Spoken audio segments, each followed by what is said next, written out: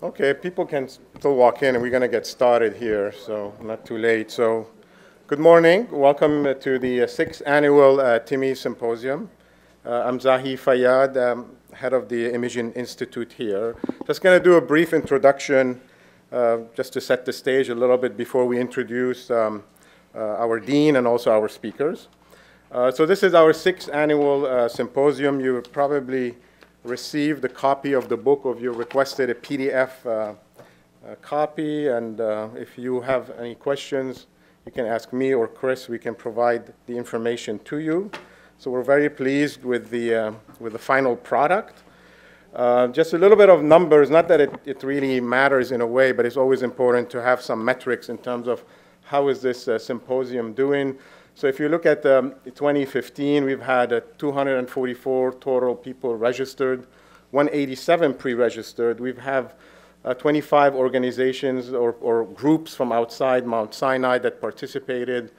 Within the Sinai community, 22 departments, centers of institute contributed to about 50 abstracts from last year. This year, we have, I guess from yesterday or the day before, 239 pre-registered. We'll get the numbers when they come in, maybe at the end of the day. We have 30 groups from outside the Mount Sinai community, 25 departments, and now we include the whole health system, so we have good contribution also from the sister hospitals, from the system itself, and about 51 abstract or so. And I've got many emails from people apologizing, maybe not submitting on time, et cetera. It's a busy time of the year, especially for the MRI community. There are a lot of conferences coming in and competing, but we're still very pleased. I think the important thing is we have a good participation from the trainees and the junior faculty and from all different places. So I think this is a great day for you to showcase your work, to interact with our invited speakers, and to get some ideas and maybe come up with collaborations. Not expecting you to be writing grants maybe after, but maybe, you never know. In terms of the institute itself, so we have been created, and I think Dean Charney mentioned this from the past, a strategic plan that was initiated a few years ago, 2009, 2010. We moved to the beautiful Hess facility that has been an incredible impact, I believe, on everybody's research and work in 2013. There's a whole variety of resources and equipment available for all the users without any discrimination. We support everybody from A to Z, from preclinical imaging to clinical research. We collaborate also very closely with the Department of Radiology, who helps support also some of the resources that we have. And we have brochures, and on the website we have a full description what we provide. There are now about 13 core faculty members affiliated with TMII, and I will present them soon, and about 30, 50 plus people supporting the institute. Again, in a nice facility here within this building. We've also worked very closely with the BIC, which is the Brain Imaging Center led by Rita Goldstein. Rita really provides a great bridge between TMII, which is the Imaging Institute, but also obviously with a very important activity, which is the Friedman Brain Institute that puts together everybody's interested in the brain, from neuroscience, neurology, neurosurgery, etc. So it's a great collaboration, and I think we've seen the fruits of that very well. It fits very well with our mission and also with the mission of the school in terms of translating work in brain research. I'd also like to announce, and congratulate Rita for putting together the ABCD, the Adolescent Brain Cognitive Development Grant. She's participating in that, as well as many other people, including Bruce Fischel, etc. And this is a great study that I think is going to pave the way in the future in terms of collecting data on children and adolescents and trying to understand how their development and their disease or their health evolves over time. In terms of the faculty members, and also a lot of our faculty members have different affiliation with different departments, but I'm just citing here in terms of what they do. So we're very pleased that we have a growing, dynamic faculty members. They're all doing very well or on their way to do brilliant things. And we have also new appointments such as Lazar Fleischer and Phil Robson, also they're joining us. They trained here at Mount Sinai, and now they're becoming junior faculty member, and they have been incredibly helpful in the different programs. Lazar works very closely with Rita and the big program, and as well as Phil Robson has been working with my group, making great contribution that you will hear about here in PET-MR. I'm also very pleased to be well surrounded. I cannot do actually a lot of this work, and I cannot focus on my own research if I don't have the help of this great leadership team. Chris Canestrazi, who's in the back, who has been really helping put together this program and helping lead the operation of the Institute, as well as the other people who you see in the hallways here, and some of them are very familiar to you. So I'm very grateful to be well surrounded here. Also wanted to share with you some of the things that we have been producing, not only in imaging medical research, but obviously imaging is a very visual art, if you will, and some of the students and trainees have been putting or transforming their images or their experiment into art recently. We participated actually in the FBI art exhibit, and I'll show some of them, and we're trying to gather some sponsorship, so anybody here in industry who's willing to help us sponsor the first TMII art exhibit, you'll be very pleased with the output. These are some of the examples, and I'm happy to share more if people ask me. You may recognize some of these structures in the brain. This is a beautiful one. I think this one Chuck produced and I believe was exhibited in FBI and got a lot of attention. And some of them also have won some awards. And then we continue to produce these things. This is very pleasant, to do this. So a lot of people, again, have been helping put together this program. Some of them are mentioned here, and I really want to thank you, and we'll thank you again at the end of the day. We also want to thank our sponsors and contributors. So this is not a necessity, but we like to obviously collaborate with industry, and if they are willing to support us, also not only in kind, but also in money, we apply for these grants. We follow the guidelines and the rules, so there's no conflict of interest here. But we want to thank Bristol Myers Squibb for being a gold sponsor. We want the silver sponsors were EOS Imaging, Nelco Worldwide, SA Instrument, and Siemens. And I want to challenge maybe Siemens to come up maybe to the platinum level next year, I hope. I know this is not a reflection of how much you love us and we love you, but we would like to be loved a little bit more. So this way you can help us with our maybe TMII art exhibit and activities. And also we want to again thank Inotria. This is the wine company that we have been collaborating with, drinking a lot of their wine. But they donate the wine to the reception, etc. And Visual Sonics, Fujifilm for their support also. We will be active on social media. So if you see me on the phone, I'm not actually texting a friend, or I'm actually going to try to tweet and put things on Instagram, as well as Chris will take pictures, etc. This is fun. So if you want to contribute, hashtag TMII 2016, so this way we can look at them together.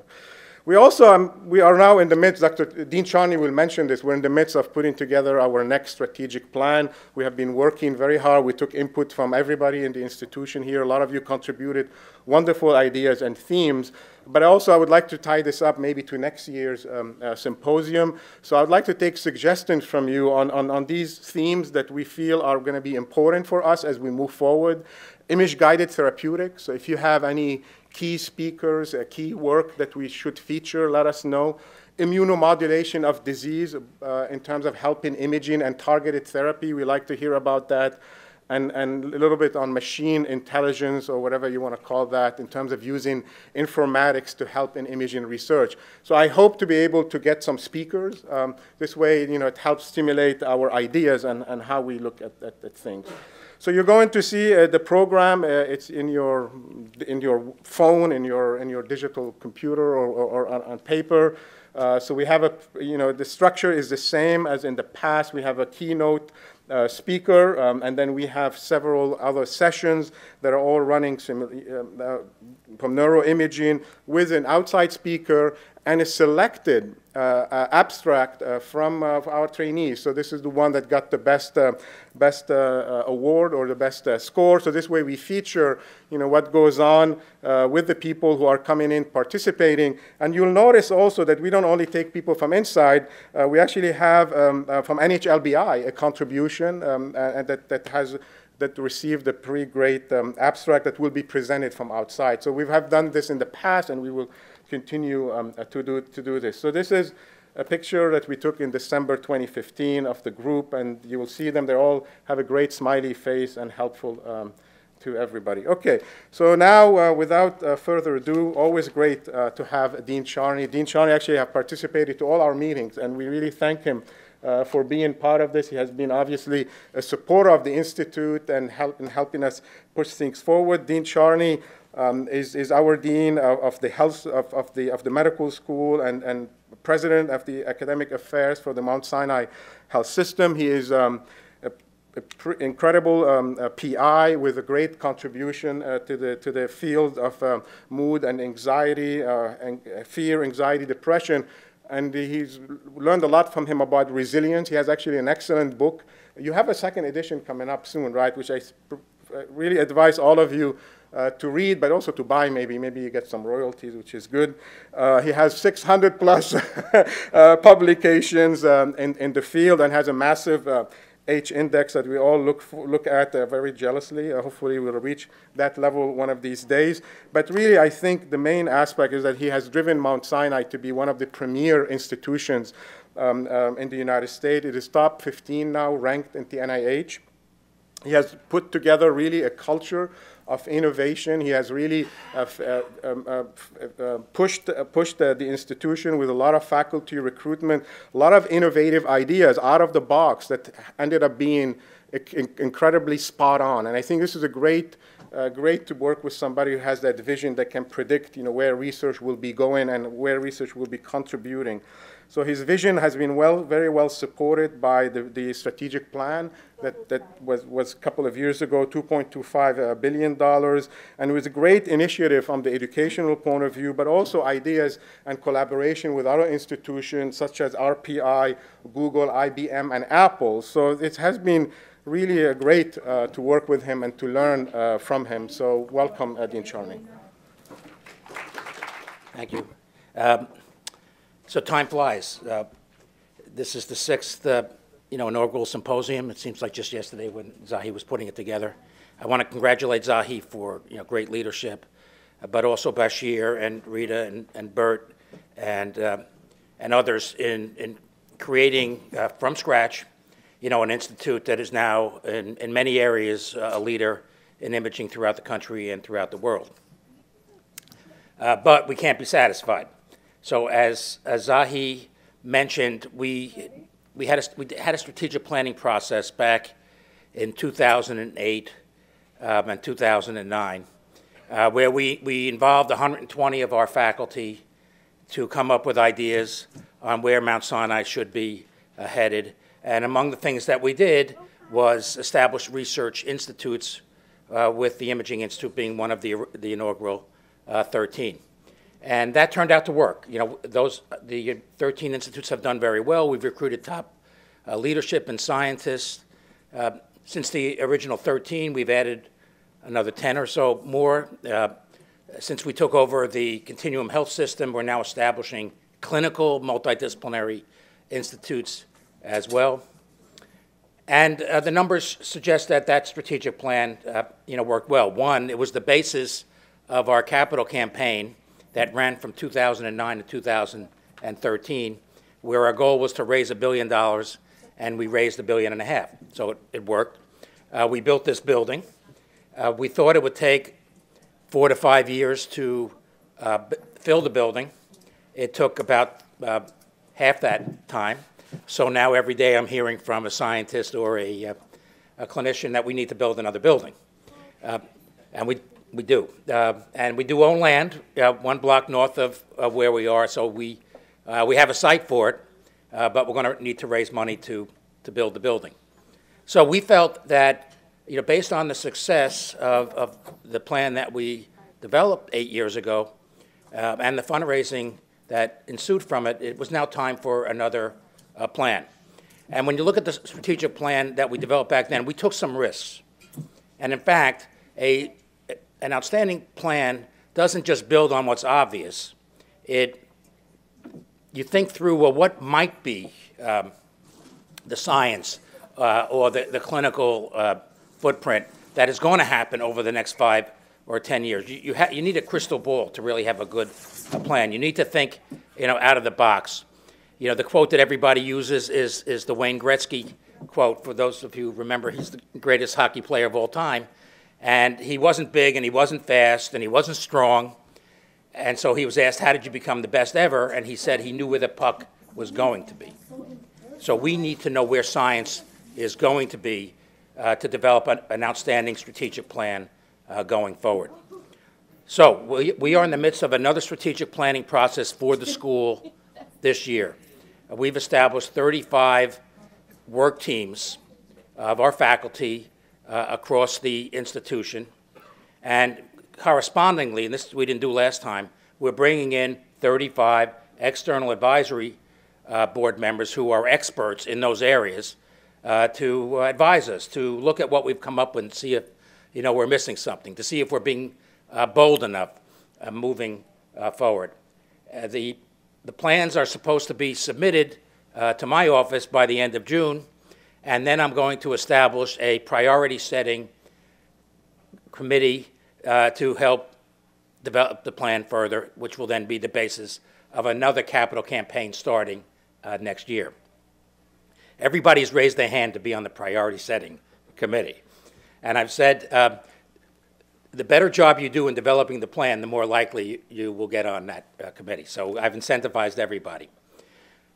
Those of you in this room who are part of our faculty, no matter what, no matter how junior you are, we want you to be thinking out of the box and to communicate, in the case of imaging, to Zahi, what your ideas are, moving forward. What do we need to invest in to not only continue the progress we've made in an incremental way, but we want to, move it even at a faster pace.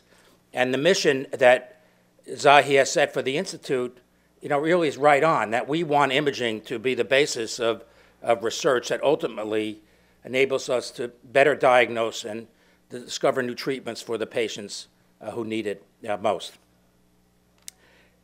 Google recently has completed a research project on what are the factors that lead to Google Teams being successful or not. I don't know if any of you have seen this in the last week or so.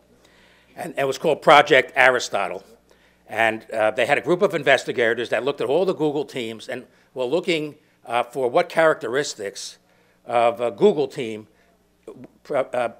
predicted success and innovation and entrepreneurship. And among the things they found, and if you Google Project Aristotle, you'll see the results. But among the things they found is that within the teams, it was important to have psychological safety. Now, what that means is that when you're sitting in a room with a range of individuals from very senior to very junior, it's not good if the junior people are afraid to throw out new ideas, afraid that the idea might be stupid, and it might be frowned upon, and so forth.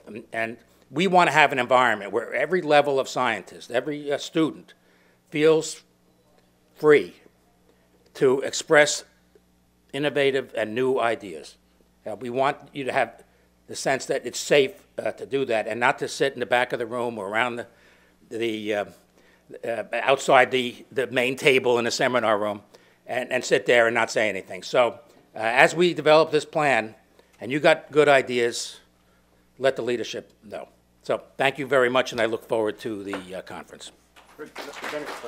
Don't be scared. It's getting bigger by time, but it's getting cheaper over time. So we're not spending a lot of money on this, but so maybe in the future we'll go another way. We'll get it smaller and smaller. Okay, so thank you very much for participating. Thank you. Okay.